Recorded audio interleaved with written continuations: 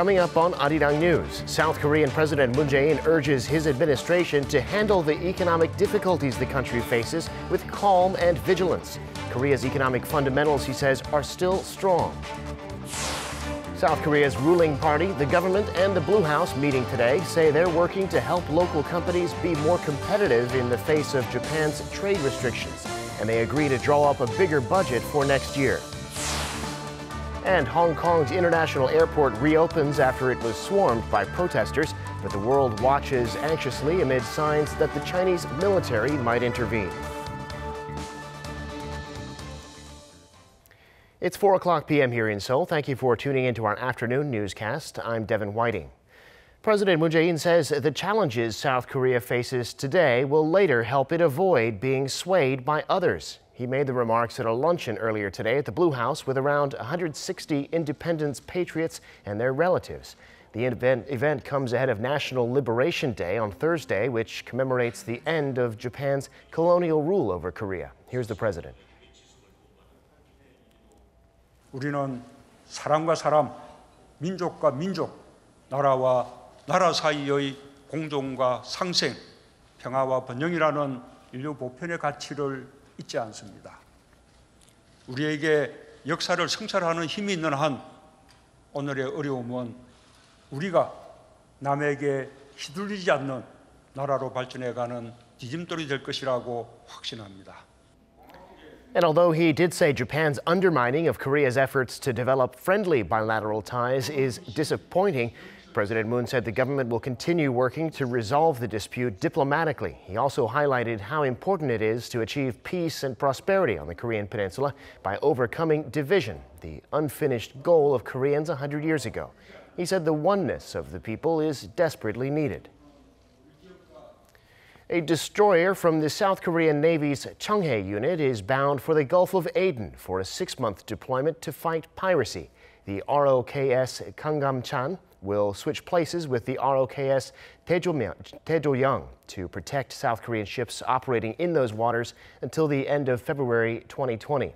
Since the Ganggam-chan has reportedly undergone a weapons system upgrade, there's speculation that it might join the U.S.-led coalition to secure shipping routes in the Strait of Hormuz against Iran's aggressive actions against international oil tankers. Just a few days ago, Iran's foreign ministry said it hopes Seoul will not do that. The U.S. has been pressing South Korea and Japan to join the mission, but Seoul has yet to issue an official response. North Korea has given promotions to scientists it says researched and developed the regime's purported new weapons system. According to Pyongyang's Korean Central News Agency, Kim Jong-un handed out new ranks to 103 researchers who helped strengthen what it calls the regime's self-defense capability. The agency says North Korea has finished developing a powerful new weapons system. It has said before that a new weapons system was used in 5 separate test launches it's conducted since late July. Around 5,000 pro-democracy demonstrators in Hong Kong swarmed the territory's International Airport on Monday, forcing it to close and canceling hundreds of flights. Flights are taking off again, but there are still disruptions. Our Che Shi-young tells us more. Due to the large number of people grounded yesterday, Hong Kong International Airport reopened 2 hours earlier than announced at 6 a.m. local time on Tuesday or 7 a.m. Korean time. But the websites of many major airlines show some flights as still cancelled. So if you're traveling in or out of Hong Kong, you should check with your airline or the Hong Kong Airport website to confirm whether there are any cancellations or delays to your flight. This is the first time in the airport's history that it has been forced to close because of a mass rally. The rally swelled in size on Monday as a video of a female demonstrator who was shot in the eye by police went viral and enraged protesters. On Sunday, the female protester lost an eye to a beanbag round shot by police while taking part in a street demonstration. The brutal force used by police shocked not just the demonstrators, but also people around the world.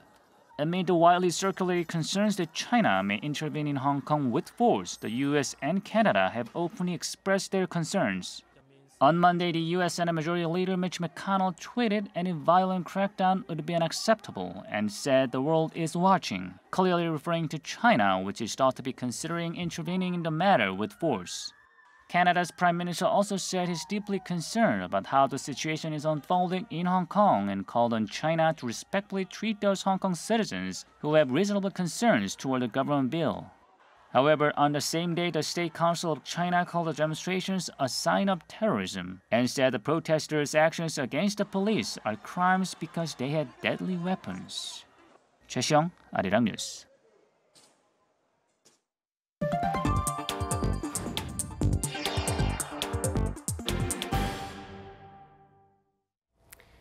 President Moon Jae-in says the nation's economy stands strong despite the multiple external factors dragging on its growth. Today, he called on his administration to execute policies at the right time to help get growth back up. Shin Se-min reports. President Moon Jae-in called on the members of his cabinet to cope with the current economic circumstances with calmness, all in the midst of looming external factors. 미국과 중국의 무역 갈등이 지속되고 있는 가운데 일본의 경제 보복까지 더해져 여러모로 우리 경제 상황이 녹록하지 않습니다. President Moon also ordered his administration to exercise vigilance and strong determination in the face of growing fake news and groundless speculation that only adds to market uncertainties. And he said the country still has firm economic fundamentals. 세계적인 신용평가 기관들의 일치된 평가가 보여주듯이 우리 경제의 기초 체력은 튼튼합니다. He cited a recent sovereign credit rating released by Fitch Ratings last week that kept South Korea a AA- with a stable outlook. And he pointed out that Korea's rating was 2 notches higher than Japan's rating. The president added that the domestic economy enjoys positive credibility on the back of its financial soundness resulting from a low government debt ratio.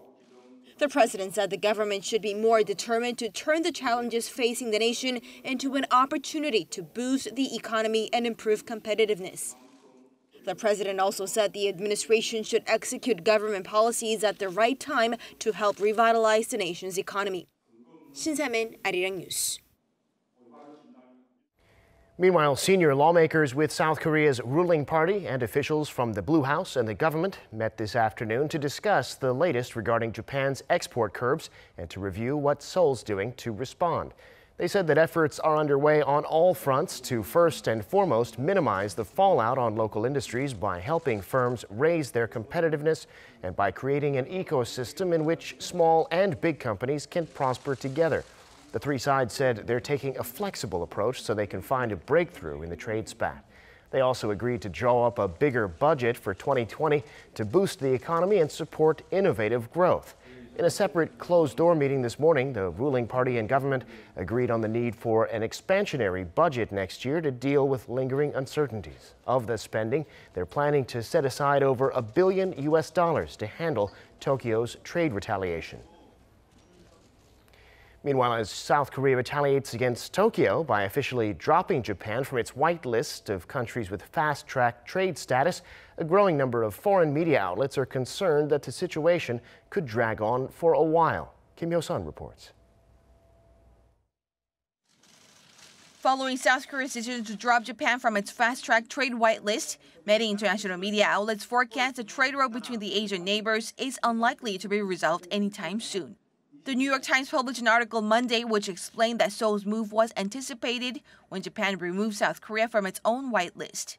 The article titled "South Korea Retaliates Against Japan in Trade and Diplomatic Rift" also stated the tit-for-tat measure shows the two countries will not back down despite President Trump's calls for improved relations. Trump said last Friday that the two nations should sit down and get along with each other. CNN reported Monday that Seoul has heightened the crisis that is already disrupting the global supply chain for large tech companies.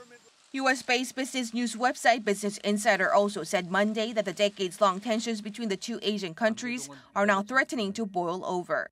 It explained the tensions bubbled to the surface last year when the South Korean Supreme Court ordered certain Japanese companies to compensate South Korean wartime forced laborers. Reuters also reported on Seoul's move, describing it as a measure that deepens the diplomatic and trade row between the two countries. Kim Yo-sun, Arirang News. And a number of major health and beauty stores here in South Korea are boycotting products made by the Japanese firm DHC after the company made controversial statements regarding the trade dispute between Seoul and Tokyo. Lee Seung-jae reports. DHC, a Japanese company known for its cosmetics and dietary supplements, entered the South Korean market in 2002 and has been a steady seller ever since. However, after it made controversial statements regarding the trade row between Seoul and Tokyo, a number of popular health and beauty stores in South Korea have announced they are boycotting DHC products. Olive Young says it will remove all DHC products from their online store, while removing its DHC products in brick-and-mortar stores to less visible areas. According to Olive Young, due to a contractual agreement, they cannot halt sales completely in offline stores.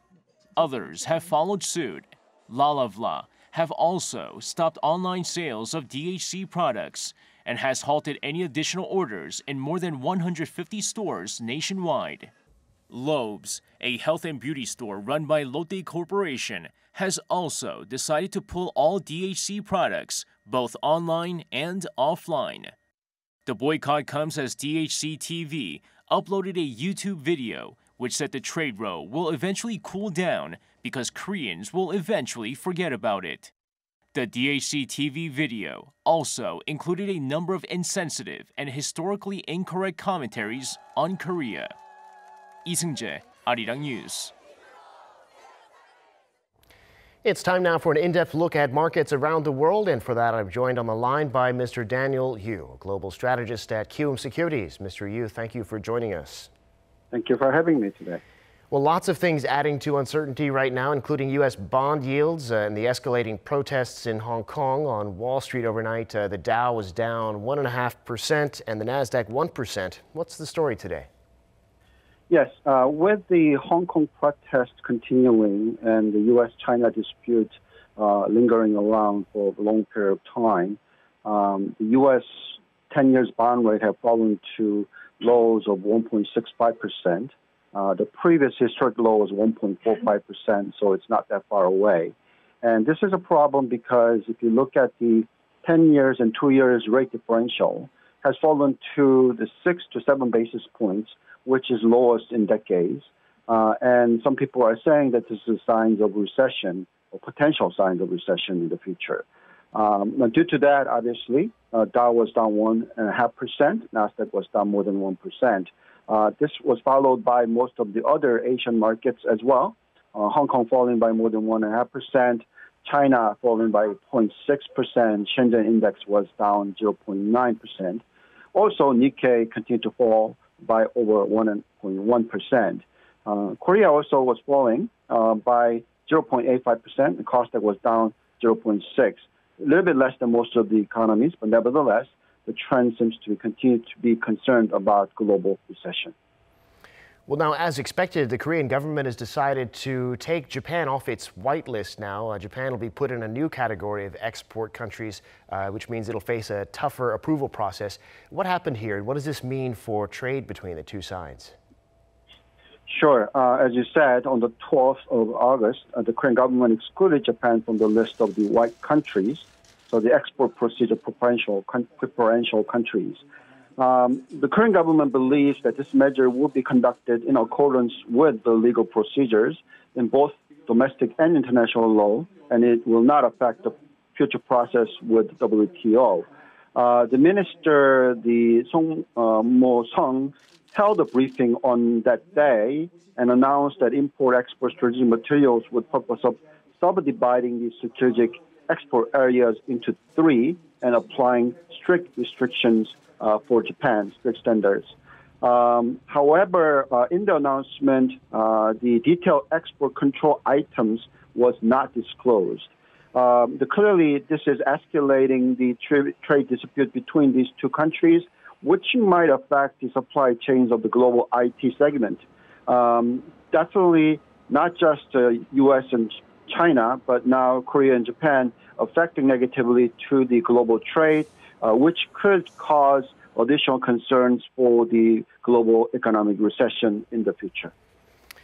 Well, now in terms of exchange rates, the Korean won now has broken through the 12.20 mark against the U.S. dollar. What's driving this? What should we make of this, and where is it going? Yes, I think that it really depends on what happens to Chinese renminbi, yuan trend. If you look at the current renminbi, it is at 7.1 level. It broke through the psychological barrier of 7. And that has affected also Korean won breaking through above 1,200 level. If you look at the historical trend of these two currencies, they pretty much move in tandem. As the Chinese renminbi depreciates, Korean won depreciates as well because of their interrelationship on the trade side. Now, the commander-in-chief of NATO, James, predicted that the current Hong Kong protest could hurt the U.S.-China trade negotiations. And if this continues and that U.S. has to respond if the China uses the military to suppress the protesters, that will cause the renminbi to depreciate even further, and which will affect also Korean won to depreciate further to a 12.20 level or even more.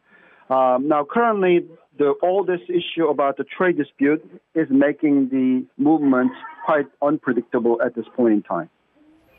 Yeah, we'll have to keep watching that. All right, Mr. Yu, thank you for your time this afternoon. Appreciate your insights. Thank you very much. Now, crystal clear pictures on your smartphone are just around the corner. Samsung Electronics has unveiled its newest 108 megapixel mobile image sensor, becoming the first in the industry to go beyond 100 million pixels. Kan Hyung-woo reports. Samsung Electronics has introduced the industry's first mobile image sensor that goes beyond 100 million pixels in what's dubbed the ISOCELL Bright HMX. Unveiling its latest addition to its mobile camera technology on Monday, Samsung said the new image sensor with its 108 megapixel will allow smartphone owners to take pictures in high-end DSLR camera quality, something that was once thought to be impossible before.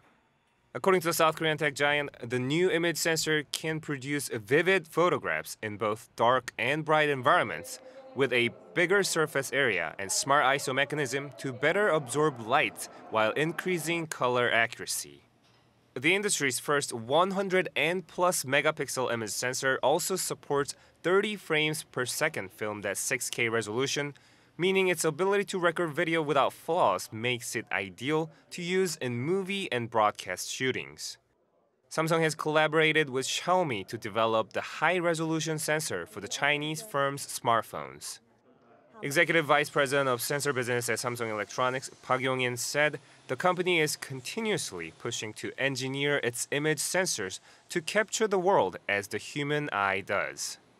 Co-founder and president of Xiaomi, Lin Bin, underscored the relationship Xiaomi has with Samsung, saying that the two IT giants will continue to cooperate in order to bring not only new mobile camera experiences, but also a platform through which our users can create unique content. Mass production for Samsung's ISOCELL Bright HMX will begin later this month. Kan Hyung-woo, Arirang News. The global semiconductor industry is expected to contract this year, but the market for system chips is likely to see an increase in sales. According to semiconductor market research company IC Insights, 2 out of 3 chip products, including DRAM and NAND flash chips, will see a fall in sales this year amid slowing demand. But the other third of products, including system semiconductors, an area Samsung Electronics is investing heavily in, will see growth in sales this year. System semiconductors, also known as non-memory chips, are used to power self-driving cars and AI-enabled devices. In recent months, gaming addiction has been a hot topic around the world after the WHO categorized the condition as a mental disorder. And whether it is one or not, South Korea has been proactive in preventing and treating unhealthy gaming habits among children and teens for years. Our Oh Soo-young has this story. For 21 hours a day, 14-year-old Kim has been playing video games throughout the night before she goes to school. I started getting dizzy and shaking at school, and I can't focus in class and my grades have dropped a lot. I just keep thinking about gaming and imagine my fingers on the keyboard. But Kim doesn't see herself stopping anytime soon. She sometimes worries she'll never achieve her dream of becoming a novelist. That's one of the reasons why she's spending her summer holiday in rehab. In the mountainous county of Buju, a camp for teenagers like Kim who are addicted to gaming and smartphone usage keeps them well beyond the reach of digital screens. For 2 to 4 weeks, they learn to reconnect with reality through individual and group counselling, community service and creative activities, learning that their hands can do much more than clicking and scrolling. Here in this group therapy session, teenagers are writing a book about their lives in the future and how they achieve their dreams by overcoming their addiction to gaming and smartphone usage. An essential part of the programme is building social connections. As more and more children use digital media from an early age, their offline social bonds become weaker. Many addicts show a lack of social interaction, so a lot of our programs here are dedicated to helping our teens socialize and develop friendships. Given the popularity of online gaming in Korea, with children spending an average of 44 minutes on gaming every day, Korea has been taking measures to curb unhealthy habits. Korea's been proactive in dealing with gaming addiction. There's a law that bans under 16s from playing games after midnight, as well as specified indicators of gaming addiction. When gaming becomes the center of your life, craving and withdrawal symptoms, and when you stop eating, sleeping, going to school, putting things off or socializing properly. If this sign subsists for 12 months, you're considered addicted. The World Health Organization earlier this year classified gaming addiction as a mental disorder, a move that could enable national health authorities to adopt more systematic control and treatment over the condition. However, there's been a backlash from the gaming industry on adopting the WHO standards, citing a lack of scientific proof that gaming addiction is a legitimate illness. But for the teenagers here at this camp, the addiction is real and it has consumed their lives. 오수영, Arirang News, Buju. The U.S. government has set new standards for obtaining permanent residency and U.S. citizenship as part of the Trump administration's efforts to reduce not only illegal but legal immigration as well. The goal is to ensure that new immigrants won't be a drain on public finances. Kim Da-mi has more. The Trump administration unveiled a new rule on Monday that could deny visas or permanent residency to hundreds of thousands of people for being too poor. The new policy would reject applicants for temporary or permanent visas who fail to meet income standards or who receive public assistance including food stamps, welfare, and public housing. Coming into force on October 15th, the change aims to ensure that immigrants are self-sufficient, according to the administration. Through the public charge rule, President Trump's administration is reinforcing the ideals of self-sufficiency and personal responsibility, ensuring that immigrants are able to support themselves and become successful here in America. The 837-page rule seeks to redefine what it means to be a public charge and who's likely to be one under U.S. immigration law. The current regulations put in place back in 1996 say the term public charge is defined as someone who is primarily dependent on government assistance, meaning it supplies more than half of their income. From now on, wealth, education, age, and English language skills will take on greater importance in the process of obtaining a green card. Showing higher levels of income is now much more necessary for visa applicants. Immigrant advocates argue that the rule would discriminate against those from poorer countries and eventually prompt legal residents to give up needed public aid. AP reported over 380,000 out of the 540,000 applicants every year will have to face the new evaluations. And according to the Migration Policy Institute, more than half of all family-based green card applications would be denied under the new rules. Kim Da-mi, Arirang News.